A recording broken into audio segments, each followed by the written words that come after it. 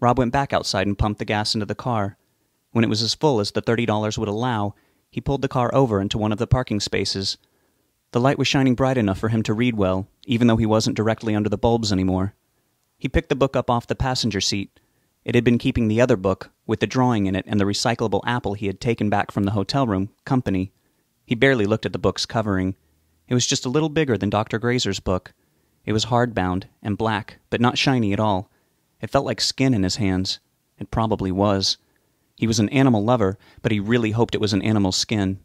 It gave under his fingers a little. He flipped to the first page. There was no foreword, no dedication, no copyright notice, and no author listed. There was a title on brown and yellow-stained paper. It read, Theory and Practice of the Cosianth Demon. Rob exhaled with relief. The entire book was going to be about them. He had gotten so many questions answered from Dr. Grazer before he had blown up at him, but that book was like getting the key to the kingdom.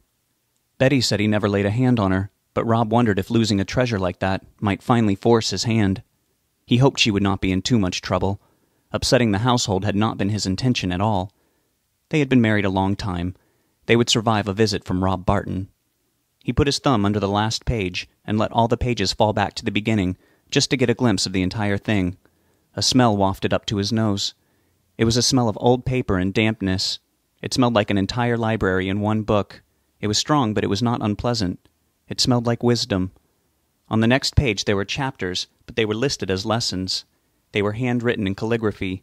There was Lesson 1, History. Lesson 2, Ideology. Lesson 3, Dreams. Lesson 4, Rituals. Rob figured he would flip to that one first to see what was required. There was Lesson 5, Interbred. Lesson 6, Metamorphose. Lesson 7, Power. Lesson 8, Deflection. Lesson 9, Consumption. And Lesson 10, Demoniacs. There was another word that had been originally written underneath demoniacs. Rob tilted the book to catch the light better to make it out. It was longer than the newer word over it. It was almost the same. It was demoniacus. Rob wondered what the difference was. He flipped through several more pages. There was a glaring inconsistency in the way the book was made. Some parts were typed on regular typing paper. The handwritten parts were in all sorts of handwriting.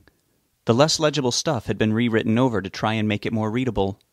Other parts were written over to update the translation of the word. Rob understood that after he had seen enough examples in context. Some parts of the type had been stamped on, and somewhat crookedly. There were occasional illustrations also in varying styles. There were woodcuts and Xeroxes of old paintings and hand-drawn pictures, some not unlike what he was using as a bookmarker in the other book. Some of the pages had been torn and taped back together. It was like a scrapbook from a very morbid family on a very morbid subject. The book had no page numbers. He flipped through, finding the heading for each lesson, until he found the one he was looking for as a starting point. Lesson 4 was just less than halfway through. It was one of the typed sections. It began with paragraphs about what the rituals could be used for. Rob already knew all that. He flipped frantically through a few more pages, not knowing what he would do if he did not find exactly what he was looking for. Suddenly on a page all by itself was a list. He glanced through it. It was exactly what he had hoped to find. It did not seem like an impossible list. He was feeling a new fear come over him, that it was really going to happen. It really just might work. He knew himself well enough to know that there would be no backing down. He was going to do it. His only remaining question was if it really would work, or if it was just a more intricate version of Hocus Pocus. The possibility was right there before him. He needed to act on it. He went through it a few more times to make sure the steps were all plausible for him to do. He could not find any unattainable steps or ingredients. He would be able to do it. There were a few supplies he needed that were not all listed in the ceremony. He would need a blade. That one was to be used in the ritual. He needed lighter fluid and a lighter. He wanted to make a fire. That was not part of the book's list. He wanted some more food that would keep without a fridge, which meant more non-perishable junk food. When it was all over, all of it, not just the performing of the spell, he hoped he would be in the position to send up a flare. He would need to buy a flare gun and the flares for it. That would attract the attention he would need to advance to the next step in what felt like an endless plan. To keep from feeling overwhelmed with it all, he was taking it one step at a time. The next immediate step to act on was shopping. Most of that would have to wait until the following day, when more stores were open. As attainable as the ingredients that the recipe called for were, some of the items might require going to a specialty store. He hoped one was in the area, just in case. He continued flipping through the book while being careful with some of the more fragile pages. Some of them felt like they would disintegrate if he turned them too hard. He felt rushed. He had so much to go through in such a short time. He would have to do a cram session right there in the gas station parking lot, shop the next day, and hopefully be ready to perform the ceremony by the time that night fell. He would then summon that son of a bitch again with all his might. He would antagonize the hell out of him until he wouldn't be able to resist. Rob hoped he would just stay at bay until he was ready for him. He would get himself lost before he went through the ritual. He hoped that would buy him the time necessary. Lesson 1's history section was intriguing. Rob was reading all that he could at breakneck speed. He hoped he would be able to retain at least half of what he was flying through. It told of the warring Norse Viking clans that Dr. Grazer had discussed with him. Another unnamed clan had beaten down the Skilfings. A woman named Inga, of Kosianth ancestry, had summoned and merged with the being that she had brought forth. She gave birth to a baby boy only a few months later. He was named Odin. When he was still a small child, he was directed to perform the activating ceremony. Within a year, he had transformed into a powerful creature. Rob examined the illustration on the opposite page. It was a bulbous and ferocious little creature that had been drawn. It was in mid-leap, in attack mode, lunging with its hands clenched open and ready to strike. There were no fingernails. It was bald and naked. Its eyes were tiny beads deep in their sockets. There were small nostrils drawn. Its little mouth was open in a feral snarl. Tiny, jagged teeth were gnashed. It had no apparent genitalia. Rob took it to be an artist's interpretation of an old legend. It had to be an exaggeration. He did not believe that mixing together a few ingredients and saying a few words was really going to make his dick drop off. He wanted to follow the steps to access a powerful state of mind that maybe had a mystical element to it. Mind over matter might actually make him stronger if he was able to believe in it enough. That might give him just enough of an edge to survive, and maybe to win. The book went on in the next pages of the lesson to say that the old monster Grendel from the epic Beowulf poem might itself be a half-breed. There was another artist's rendering of that creature, along with a wood carving of a Kosianth demon, and there were indeed similarities. Grendel was shown as large and muscular, and its features were indistinct. However, it had large claws. That was incongruent with what Rob knew of the demons and of the killer. When he had been in the killer's body and driving the truck, he had stared at his hands on the wheel. They were massive, but there had barely been any fingernails. It seemed to be an unimportant detail, but one he had noticed. The depiction of the long, sharp nails was making Rob question the validity of the entire book. Maybe it was going to turn out to all be bullshit and a waste of time and energy.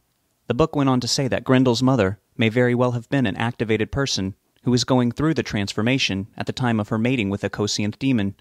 She was becoming a monster herself while mating with one. That could account for the extra deformities in the creature's offspring. Reproductive abilities were assumed to fade away when the transformation began, but that theory suggests that there may be a time in which breeding is still an option, and the child could be carried to term. The term of gestation for a half-breed was about half the time of a normal human. The book also added that it is speculated that Grendel, and its mother, may be descendants of the biblical Cain. Although Rob found the implications of these creatures being linked as far back and in relation with Cain profound, he felt he was starting out way off track. He had read Beowulf in high school's English class, but that was a fictitious story.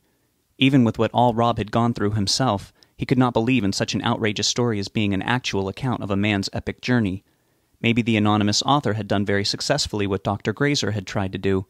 That someone had incorporated the truth into a published story and had gotten information out there. Not only had they gotten it out there, but also it was in one of the most famous stories of all time.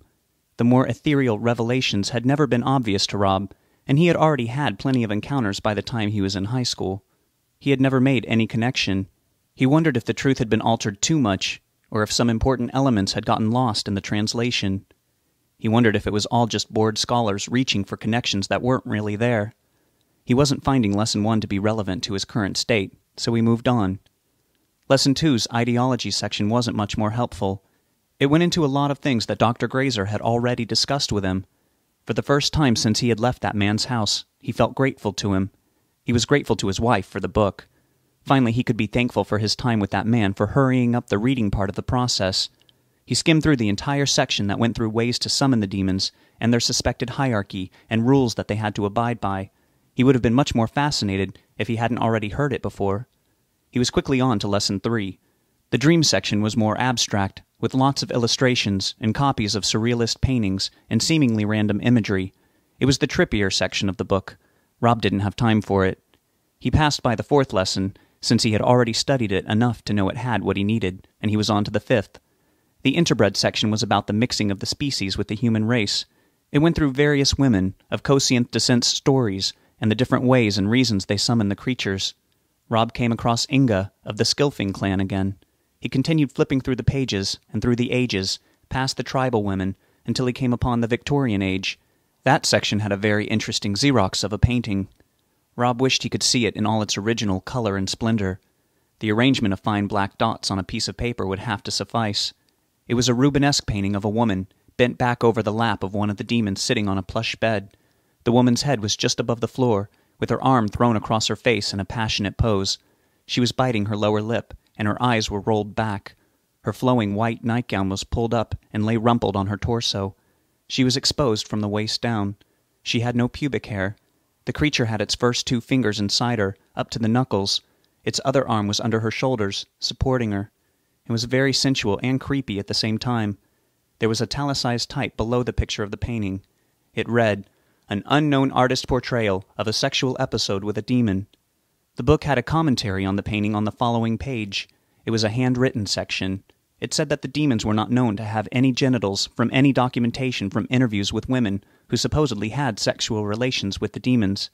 None sprang forth in the act. The fingers were the only penetration that occurred. It was unknown exactly how their seed was spread. They are depicted as smooth.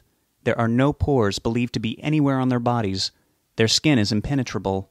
A human woman cannot be impregnated without some sort of insemination.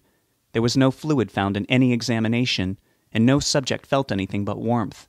The theory of openings in their fingertips was preposterous according to the science journal in the book. The subjects had agreed. The exact nature of what occurred remained, and probably will always remain, a mystery, the scientist's journal concluded. Rob couldn't believe what he was reading. There had been experiments done. Dr. Grazer had been so sure that they could not be manipulated for information, but humans could. Why had he not mentioned any of that part of the book to him? Rob presumed they could have continued chatting over the subject for days and still not covered everything. He guessed that women had been used to summon the demons privately, and when the demons came, on their own terms, and in their own time, and did their thing, that the women would report back with what had happened. Some women out there had given up their bodies to a horrific experiment. How many had given birth? Were any of those children examined? The children of such experiments would not be of a diluted bloodline that had accidentally trickled out into everyday society. They would be exactly half and half. Surely an opportunity to explore that couldn't be passed up. Rob read on, but there was nothing about any of the children, if any had been born. He continued through the following sections on metamorphose and power. They discussed the transformation process and the abilities gained. That was of much importance to him. It described the mutation to expect right after performing the ritual to unlock the dormant cells. The word mutation scared Rob. He tried to shake it off and think of it more along the terms of what a superhero in a comic book must go through after they fall into a vat of toxic waste or come into contact with an extreme dose of radiation. He tried to, but he couldn't take it that lightly. He was terrified of losing himself, but he reminded himself that it was just going to be a step for strength. He had been worried that he wasn't going to be able to buy into all the ceremonial aspect enough for the mind-over-matter factor to work. He was relieved to find that not only was he buying into it, he was afraid it might work too well. The book went into more immediate after-effects of the spell. The word spell seemed a little silly to him. He tried to turn down the concerned and skeptical feelings of Peg in order to go on through constructively, without his brain constantly keeping him from absorbing what he was reading and distracting him by screaming at him to stop before he made things worse. He argued with himself that they couldn't get worse. He was being targeted by an inhuman monster, and he could combat it, or he could die, and let countless others die after. The killer would keep going after Rob. Of course he would. It was who and what he was. That was not what Rob was. Rob knew that. He would be different. He would be better. He would be stronger, and if it came time for him to use that strength to harm others, then he would take his own life. He would be free to die in a way he chose, and on his own terms. That would be an improvement from where he felt he was standing. Things could not get worse.